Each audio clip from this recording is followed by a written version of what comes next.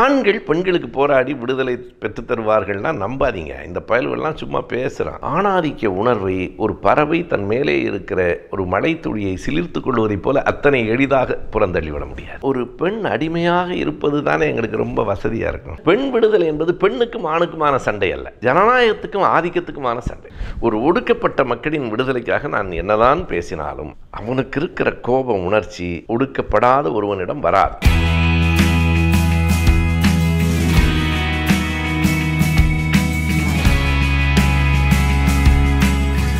வணக்கம் சார். வணக்கம் சார். இந்த புத்தகங்களோடு இந்த நிகழ்ச்சியில் ஒவ்வொரு வாரமும் என்னென்ன மாதிரியான புத்தகங்கள் யாரெல்லாம் படிக்கணும், எதற்காக படிக்கணும் அப்படின்னு சொல்லி நீங்கள் எங்களுக்கு ஒரு அறிவுரை மாதிரி சொல்லி படிக்க வச்சிருங்க. ஸோ அந்த விதத்தில் இந்த வாரம் என்ன புத்தகத்தை பற்றி நீங்கள் எங்களுக்கு அறிமுகப்படுத்த போகிறீங்க, அது யார், எதற்காக அந்த புத்தகத்தை படிக்கணும்? இந்த வாரம் உங்களை பற்றியே பேசிடலாம்.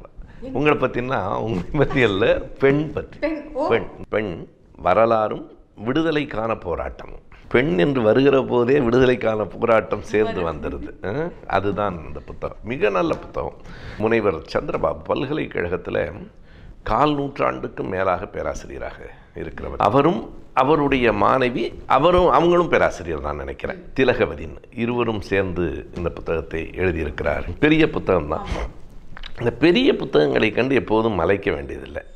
அதில் ஒரு சின்ன செய்தி இருக்குது. எப்படி படிக்கலாம் என்பதல்ல, மறுபடியும் எப்படி நான் படிக்கிறேன்.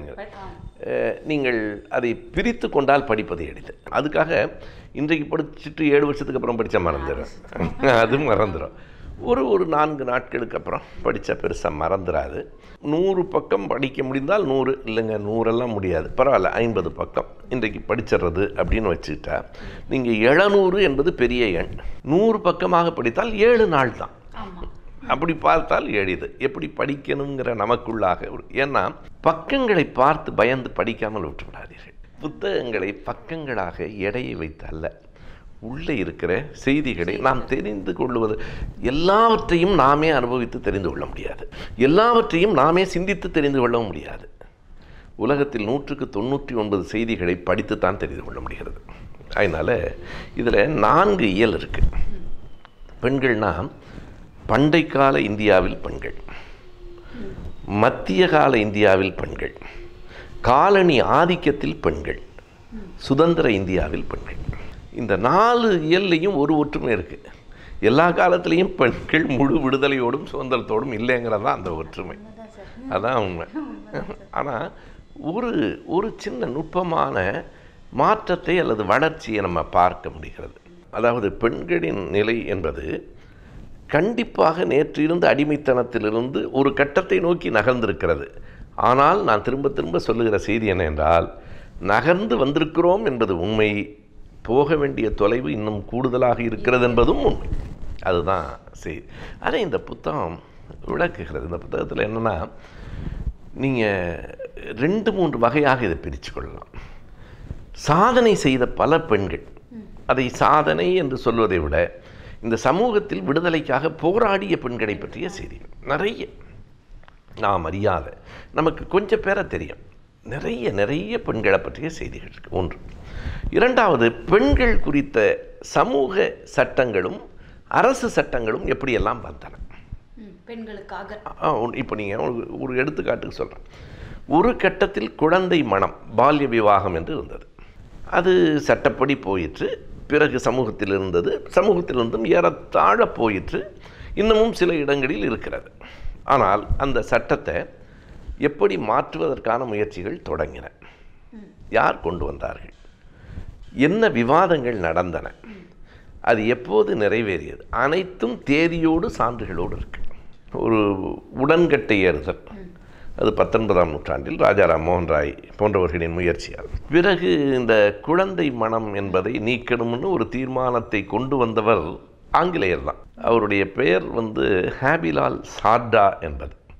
அது நமக்கு வடக்கில் சார்டாங்கிற பெயர் கஷ்டமாக இருந்தது. சாரதா சட்டம்னு இன்றைக்கும் நம்ம சாரதா சட்டம்னு தான் சொல்கிறோம். நானும் அந்த அம்மா யார் அந்த சாரதான்னு, அது சாரதா இல்லைங்க, இட் இஸ் ஹாபிலால் சார்டா என்பது. அப்போ அந்த சாரதா சட்டம் அதை தான் முத்துலட்சுமி ரெட்டியெல்லாம் ஆதரித்து பேசுகிறார்கள். சத்தியமூர்த்தி ஆச்சாரியா போன்றவர்கள், எம்கே ஆச்சாரியா போன்றவர்கள் எதிர்த்து பேசுகிறாங்க. சின்ன குழந்தையாக இருக்கும்போதே திருமணம் பண்ணிடணும். ஏன் அப்படின்னு கேட்டால், ஒரு பெண் பருவம் அடைந்து விட்டால் தனக்கான ஒருவனை தேர்ந்தெடுத்து கொள்ளுகிற விருப்பம் வந்துடும். அப்படி தனக்கானவனை தானே தேர்ந்தெடுத்து கொள்ளும்போது அந்த விருப்பம், அந்த பருவம் சாதி பார்க்குமா, மதம் பார்க்குமா? பார்க்காது. அதெல்லாம் பார்க்கணுங்கிறாங்க. எனவே அப்போ என்ன சொல்கிறாங்கன்னா, ரொம்ப எளிமையாக இந்த பெண்களுக்கான உரிமை சட்டங்கள் எல்லாம் எந்த அடிப்படையில் எதிர்க்கப்படுகிறது? பெரும்பாலும் ஒரே அடிப்படை தான். நீ ஆங்கிலேயன், கிறிஸ்தவன், நீ எங்கள் இந்து மதத்தில் வந்து கை வைக்க உனக்கு உரிமை இல்லை. இதுதான் தொடர்ந்து விவாதம் நடந்திருக்கு. அதை இங்கே இருக்கிறவர்களே உடைத்தும் இருக்கிறார்கள். இது மதம் சார்ந்ததல்ல, மனிதம் சார்ந்தது. ஒரு பெண் என்பவள் மனுஷி, அவளை வந்து நீ இப்படி பேசக்கூடாது. இப்படி ஒரு விவாதங்கள் எல்லாமே இந்த புத்தகத்தில் பதிவாகிருக்கு. இந்த புத்தகம் கையில் இருந்தால் நீங்கள் உடனே இந்த உட்தலைப்புகளை வச்சே கண்டுபிடிச்சிடலாம். தேவதாசி ஒழிப்பு சட்டம் எப்போ வந்தது உடனே கண்டுபிடிச்சிடலாம். அந்த தேவதாசி ஒழிப்பு சட்டம் தான் இந்தியா விடுதலை பெறுகிற வரைக்கும் வரல. மூவலூர் ராமாமிர்த தம்மையார் போன்றவர்கள்லாம் போராடினது 1947க்கு பிறகு வந்தது. குழந்தை மன தடுப்பு சட்டம் அதுக்கு முன்னாடி. உடன்கட்டை ஏறுதல், அதை இப்படி, அதாவது ஒரு போராடிய பெண் விடுதலைக்காக தங்களை அர்ப்பணித்து கொண்ட பெண்களை பற்றிய செய்திகள். பெண்கள் மட்டுமல்ல, பெண் விடுதலைக்காக போராடிய ஆண்கள் தலைவர்களை பற்றிய செய்தி. ஏன்னா எப்போவுமே ஒரு பார்வை நமக்கு இருந்தாகணும். பெண் விடுதலை என்பது பெண்ணுக்கும் ஆணுக்குமான சண்டை அல்ல, ஜனநாயகத்துக்கும் ஆதிக்கத்துக்குமான சண்டை. இது ஒரு ஜனநாயக போராட்டம். அதை பெண்களோடு சேர்ந்து ஆண்களும் முன்னெடுக்க வேண்டும். பெண்கள் தான் தலைமை ஏற்க வேண்டும். நான் அப்படி தான் கருதுகிறேன். ஒரு ஒடுக்கப்பட்ட மக்களின் விடுதலைக்காக நான் என்னதான் பேசினாலும் அவனுக்கு இருக்கிற கோப உணர்ச்சி ஒடுக்கப்படாத ஒருவனிடம் வராது. அந்த உணர்வு வரும், அந்த உணர்ச்சி அப்படியே வந்துடாது. அதான் இயற்கை. ஏனென்றால் பூசிக்கொள்ளுகிற சிவப்பு சாயத்துக்கும் புண்ணிலிருந்து வழிகிற ரத்தத்துக்கும் வேறுபாடு இருக்கிறது. ரெண்டும் சிவப்பு தான். அந்த சிவப்புக்கு இருக்கிற வேகம் இதுக்கு வராது. எனவே பெண்கள் தான் பெண் விடுதலைக்கு போராடணும். இதை ஐயா பெரியார் என்ன சொல்கிறாருன்னா, எல்லா மேற்கோள்களும் கூட இருக்குது. ஆண்கள் பெண்களுக்கு போராடி விடுதலை பெற்றுத்தருவார்கள்னா நம்பாதீங்க. இந்த பயல்கள்லாம் சும்மா பேசுகிறான். ஏனென்றால் எந்த பூனையும் எலியின் விடுதலைக்காக போராடாது. அவர் சொல்கிற எந்த பூனையும் எலியின் விடுதலைக்கு போராடாது. எலி இருந்தால் தான் அதுக்கு நல்ல. ஒரு பெண் அடிமையாக இருப்பது தானே எங்களுக்கு ரொம்ப வசதியாக இருக்கும். இதிலிருந்து மீறி வருகிற ஜனநாயக உணர்வு வரும், ஆனால் விதிவிலக்காகத்தான் வரும். ஆண்கள்கிட்ட என்னதான் இப்போது எங்களை போன்றவர்களெல்லாம் பெண் விடுதலை பேசினாலும் நானே பல நேரங்களில் சொல்லியிருக்கிறேன், ஆணாதிக்க உணர்வை ஒரு பறவை தன் மேலே இருக்கிற ஒரு மழை துளியை சிலிர்த்து கொள்வதைப் போல அத்தனை எளிதாக புறந்தள்ளிவிட முடியாது. மரபு அணுக்களில் ஊறி கிடக்கும். என் வீட்டிலேயே சின்ன குழந்தையாக இருக்கும்போது நான் சாப்பிட உட்காரும்போது தட்டு வருது, சாப்பிட்டோன்னே எடுத்து போயிடுறாங்க. ஆனால் ஒரு பொண்ணு அப்படின்னா, நீ ஒரு பொம்பளை பிள்ளையா, நீ போய் தட்டை கூட கழுவி வை. ஏன் அது இவனும் கழுவலாம், இவன் கழுவுனா தட்டு கழுவவே வராதா? சமைக்கிறது இதெல்லாம் பொம்பளைங்க சமாச்சாரம்னு தானே நம்ம விளம்பரத்தில் கூட சொல்கிறோம். அது மனிதர்களுக்கான வேலை. எல்லோரும் சாப்பிடுகிறோம் என்றால் எல்லோரும் சமைக்கலாம். எனக்கு சமைக்க தெரியுமான்னு கேட்காதீங்க, எனக்கு தெரியாது. ஏன்னா ஒரு சௌரியமான ஒரு சமூகத்தில் பிறந்து வளர்ந்துட்டோம்ல. நாங்கள் உண்மையாகவே ஆண்களாய் பிறப்பது உலகில் மிக சுகமானது. கடினமான வேலைகளை சமூகத்தில் ஒடுக்கப்பட்ட மக்களும் வீட்டில் பெண்களும் செய்கிறார்கள். கொஞ்சம் யோசிச்சு பாருங்க. குப்பை கூட்டுறது வெளியே, வீட்டை சுத்தம் பண்ணுறது உள்ள, அங்கே சாக்கடைகளை மலம் அள்ளுவது ஒடுக்கப்பட்ட மக்கள்கிட்ட வெளியே, குழந்தைகள் ஆய்ப்போனால் தொடச்சிடுறது பெண்கள். எல்லாமே அந்த வேலைகள் அப்படித்தான். இங்கே ரொம்ப கவனமாக, ஒன்றும் தற்செயல் நிகழ்வெல்லாம் இல்லை. வெளிநாடுகள்லாம் சரிசமமாக எல்லாருமே வந்து இது நீ பண்ணலன்னா நாளைக்கு இது நான் பண்ண மாட்டேன் அப்படின்ற மாதிரி வாக்குவாதம் பண்ணி காரியத்தை சாதிக்கக்கூடியவங்கெல்லாம் இருக்கு. இப்போ நம்ம நாட்டிலையும் கூட அந்த விழிப்புணர்ச்சி வந்துகிட்டு இருக்கு. ஆனால் நம்மை விட மோசமாகத்தான் வெளிநாடுகள் இருந்தன. அதையும் நான் சொல்கிறேன். ஒன்றும் அவ்வளவு. ஆனால் அங்கே மாற்றம் கொஞ்சம் எளிமையாக வருது. இங்கே மாற்றத்தை நாம் ஏற்றுக்க மாட்டோம். ஒரு பழமையான சமூகம் இது.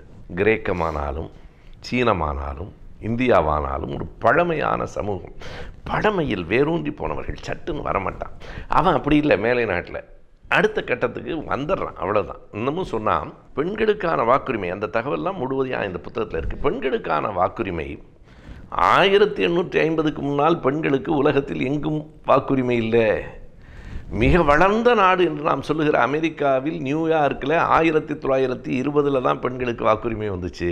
அப்படி பார்த்தா நம்ம மேல் தான். தமிழ்நாட்டில் நீதி கட்சி ஆட்சியில் 1921 பெண்களுக்கு வாக்குரிமை கொடுக்கப்பட்டது. நியூயார்க் 20, தமிழ்நாடு 1921. இன்னும் சொல்கிறேன், இங்கிலாந்து நாட்டில் கேம்பிரிட்ஜ் பல்கலைக்கழகத்தில், அது ஒரு 600 ஆண்டு கால பழமையான பல்கலைக்கழகம், பெண்களை சேர்த்துக்கவே இல்லை. பெண்களை சேர்த்து கொள்வதற்கு போராட்டம் நடந்தது. பிறகு பெண்களை சேர்த்துக்கிறோம், படிக்கலாம், ஆனால் பட்டமெல்லாம் கொடுக்க மாட்டோம், சும்மா படிச்சுட்டு போகலாம். 1950 தான் உடைஞ்சிது. எப்போன்னா மகாராணி குடும்பத்திலேருந்து ஒருத்தர் படிச்சுட்டு வரும்போது அவங்களுக்கு சான்றிதழை காணும். ஏடா எனக்கு காணும்னா அவன் பெண்களுக்கு கொடுக்க மாட்டான், அது என்னடா சட்டம்னு மாற்றினான். ஆக பெண்களின் வரலாற்று இந்த புத்தகம் எப்படி வளர்ந்துருக்கிறோம், பண்டை கால இந்தியா தொடங்கி இன்றைய இந்தியா வரைக்கும் மிக ஒரு கடுமையான உழைப்பு இந்த புத்தகத்தில் இருக்குது. இந்த ஆசிரியர்களுக்கு நாம் நன்றி சொல்ல வேண்டும். ஏன்னா இவ்வளவு செய்திகளையும் திரட்டி தந்திருக்கிறார்கள். இப்போதும் நான் சொல்வது இதுதான், பெண்களினுடைய விடுதலை என்பது அதை நோக்கி நகர்ந்து வருகிறது. இன்னமும் போக வேண்டிய தொலைவு கூடுதலாக இருக்கிறது. இதுதான் இந்த வார புத்தகத்தில் நான் பகிர்ந்து கொள்ள நினைக்கிற புத்தகம். இதை பெண்களை விட ஆண்கள் கண்டிப்பாக தயவு செஞ்சு, அதுதான் சார் நான் சொல்லலான்னு வந்தேன். இந்த ஜனநாயக உணர்வு ஆண்களுக்குள்ளே வந்தாங்க. இதுவும் பெண்களை பற்றிய ஆண்களுக்கான புத்தகம் என்று இதை நான் அறிமுகம் செய்கிறேன். நீங்களே சொல்லிட்டீங்க ஆண்களுக்கான புக்கு, பட் ஸ்டில் பெண்கள் நிறைய பேர் அவங்கள பற்றி விடுதலைக்காக வந்து போராட்டம் இன்னும் பண்ணிகிட்டு இருக்காங்க. இன்னும் நிறைய விஷயங்கள் இதெல்லாம் இருக்குது. கண்டிப்பாக எல்லாரும் படிப்பாங்க. மீண்டும் அடுத்த வாரம் சந்திக்கலாம். நன்றி. நன்றிமா.